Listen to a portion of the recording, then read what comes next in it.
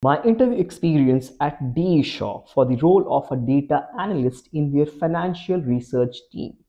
Hi, this is Ashish Gourav. I have done my B.Tech from IIT Kharagpur and Masters from Indian Statistical Institute. So this interview is around 1 year old interview, and this interview took place before I joined my current company. So currently I work in a market research firm as a data scientist. So there were two rounds in the Shaw's data analyst position in their financial research. Both these two rounds were pretty similar in their nature of questions and also approach of asking the questions.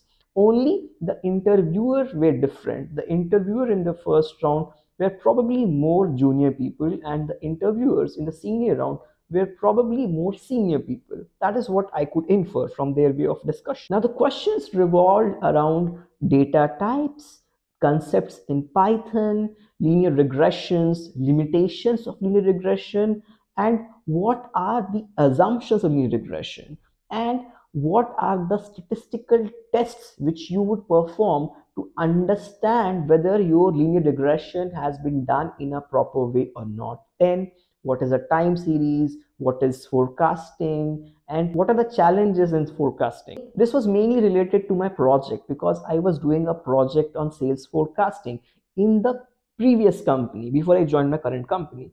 So that was related to my project. And then the discussion went about one of my previous projects in which there were a lot of R programs which I had to understand.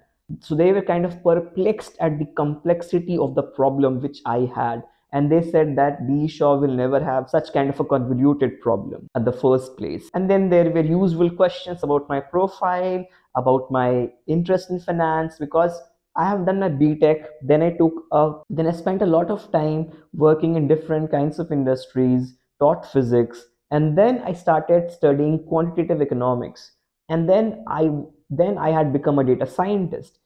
So they wanted to understand the career trajectory, and they were really not convinced with my career trajectory, and they did not find that there is a kind of a coherent arc in the trajectory, which I differ from their opinion. But they are entitled to their opinion and I'm entitled to mine, because each one of us have their own way to chart our journeys. So that is the way the interview went. And of course, there were few questions in which I did not answer properly. So there were two rounds, and after that, I did not hear back from them. Luckily, I got my current job. Luckily, I got into my current position as a data scientist in a market research firm. And that is how the story ended.